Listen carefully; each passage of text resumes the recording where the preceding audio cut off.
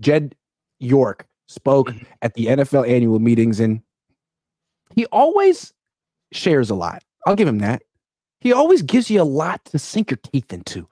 And I asked him, Ryan Hensley gave me the question, read him his quote from 10 years ago, read him his quote from a few months ago, ask him to explain the shift in thinking of the guy who would only raise Super Bowl banners to the guy who thinks losing in the NFC Championship game isn't necessarily an unsuccessful season. So Jed heard the question. Jed answered at length multiple times and just gave a long list of excuses for why he shouldn't be expected to be his uncle and why what he has accomplished is actually extremely successful. What did you think of all the various ways that Jed let himself off the hook? I mean, Jed basically rolled up with a truck full of Newport 100s and said, I'm rich, bitch. Pretty much. Look, what do you guys mean winning and losing season? Let me break this down to you in Billionaire. So first of all, I own the franchise, all right? And we're in the Super Bowl, so you guys don't necessarily know how it means.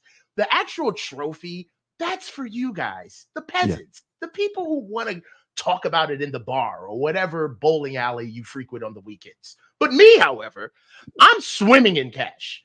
And it's amazing. I found Kyle. We've gotten more money. I've actually taken over the team. I don't have my father horning in on me. And what I have to do right now is basically let you guys down lightly on the fact that this is a business.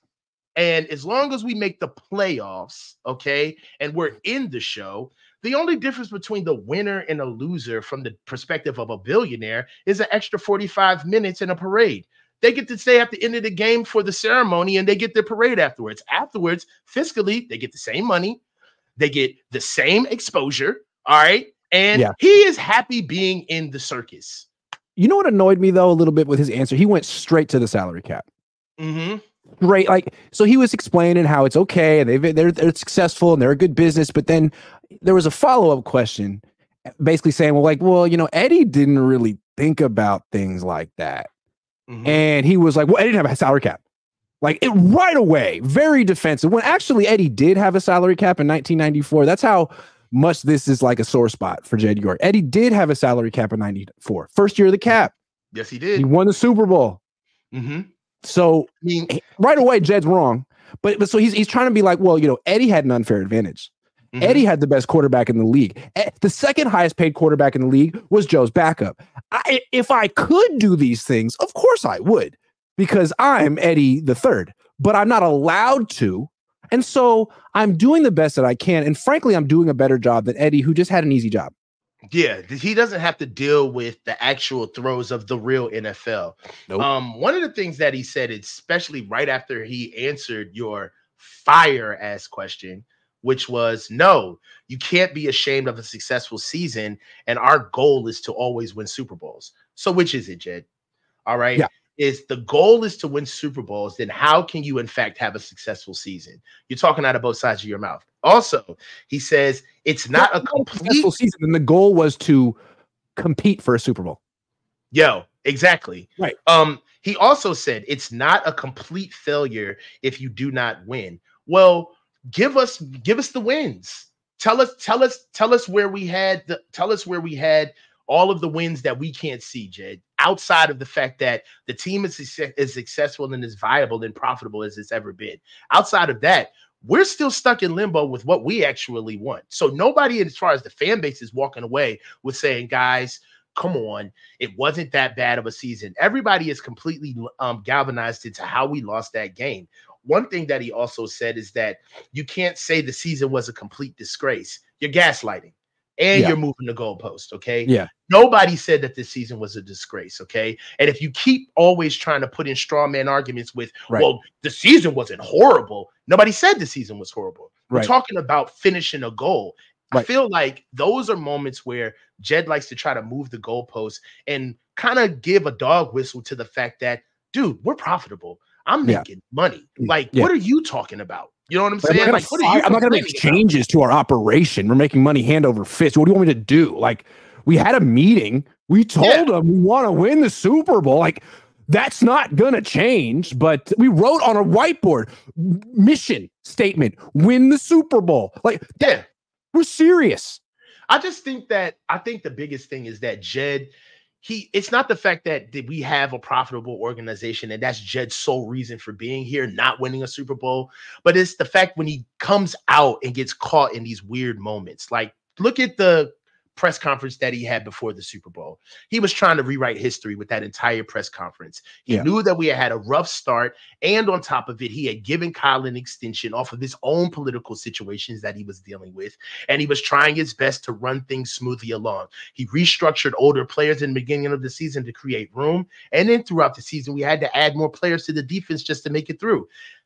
Jed thought that the smoke cleared. Even when we struggled through the first 2 rounds of the playoffs, what did he do? He held court, sat up and talked about the origin story of everything, basically trying to rewrite history and give their own prognosis of what was going to happen in the future. He talked about exactly how Brock was acquired. He talked about exactly when Kyle Shanahan knew Brock was the guy. And then he made sure to make sure that the story was out there when Jimmy and Trey were both in the building. That's when the story gets told. Then he starts talking about, oh, well, this is what we regularly do in the draft. And usually we don't primarily do these things in free agency, but I'm the one who pushed Kyle to get CMC. He had a victory lap. He counted his eggs before they hatched, man. And that story would have been something that fans would have been lynched to for decades, for years. That would have been the original constitution of how it all started if we won. But now he's got egg on his face because we lost. So now you go back and that doesn't age over time well. Okay, one more thing that he said at the owners' meetings that really stuck with me. He basically reduced Eddie to, well, Eddie won those championships because he had the best quarterback in the league and no salary cap. Okay, fine.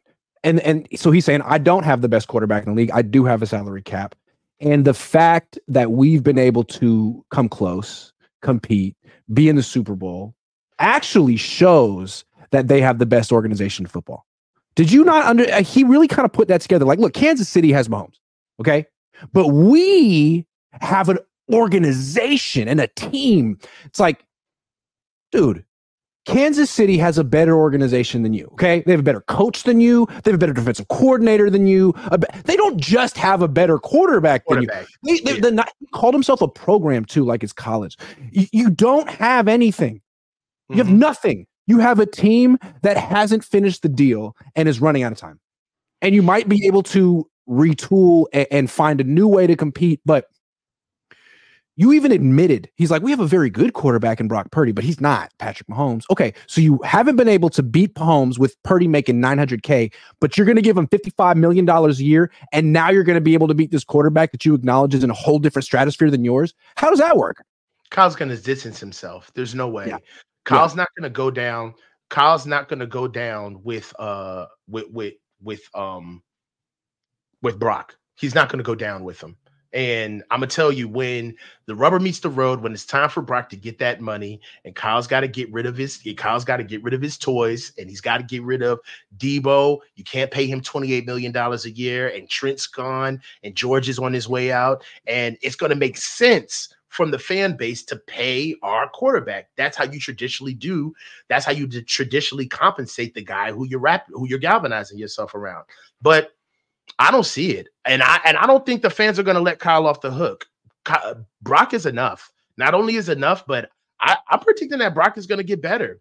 He's got a full year. I mean, it all plays, man. He came off of a UCL injury over the season, came in, didn't have an off season, and had limited reps, and came in and kept himself upright and actually had himself in the MVP discussion throughout the year.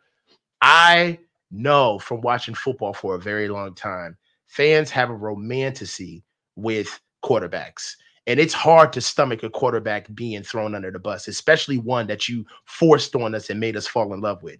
It's going to be something to watch. I'm telling you. Absolutely. Did he make any other excuses for why he hasn't won a Super Bowl? I think that was it. To his credit, he didn't make any more excuses than that. It's just that he said the lemonade stand thing, and I'll never get over it. It's like, you really won't. It doesn't seem like he's giving Eddie credit. Like, I mean, God, he had no salary cap and Joe Montana. Like, of course. Why did he win more Super Bowls? I'm over here. I got all these constraints, and look at what we've created. It's like, man, you need to look in the mirror. Yeah. Yeah. You haven't created anything. Rich. You haven't done anything. You've wasted opportunities. You wasted one with Harbaugh, and you're this close to wasting one with whoever you want to put at the face of this one.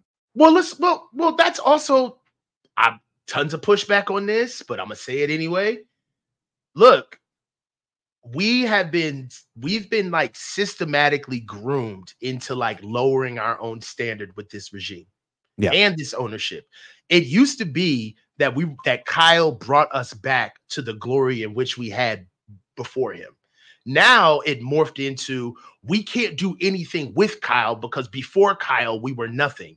Now it's morphed into as long as Kyle can just get a Super Bowl, we're good. Now it's almost morphed to Kyle won't be fired if he doesn't miss the playoffs. It's slowly but surely devolving into something where if you really step back and look at it, it's not a missed season. It's not blunders on 1 or 2 Super Bowls. And it's not even missing the opportunity to push for a window to get 1 Super Bowl. But if you look at the rosters that we've had for almost 8 years, especially since 2009, so you can at least say 6 years, 2019 rather, so you can at least say 6 years, we're erring on the side of a missed opportunity at a dynasty. Right. It's not just 1 missed Super Bowl. And I think, again, what's disheartening about what he said is like, he could say that the goal is to win a Super Bowl. And he could say that they got to get over the hump, but he isn't saying that they have to do anything differently to achieve that goal. What he said was to win a Super Bowl, you have to get to the Super Bowl. And the Niners are successful at that part of the goal. So what they're going to do is keep doing what they're doing, and eventually they'll get lucky. Something will break their way. Like, that's what he's saying. We have the organization. We got the program. We're doing everything even better than Kansas City, frankly. We just can't go back in time and draft Patrick Mahomes. So we just got to keep on keeping on. And eventually we'll win a Super Bowl, or we won't. But either way, that's such a primitive way to judge people's success and to,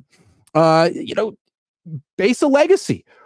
People who know ball understand that we are the gold standard in the NFL. And people that think that the Kansas City Chiefs are the gold standard are just really primitive.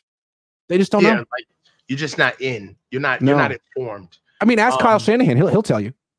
Well, I'm not mad at their pride in the organization, but it's just, there's a lot that's going to happen. Adam Peters is not in the building anymore. We're going to see what John Lynch is going to do in the draft and thus far in the offseason to see if he's really hit. John talked about free agency as if he loved literally every guy they got, and they got every guy they were supposed to. So we'll see, man. Things are always changing. And if you really want to look at the past couple of years, if there was ever a time for us to kind of close the book on this entire saga, it was this past season. We really don't know the lingering effects of us losing this game, not taking advantage of this season. We still don't know.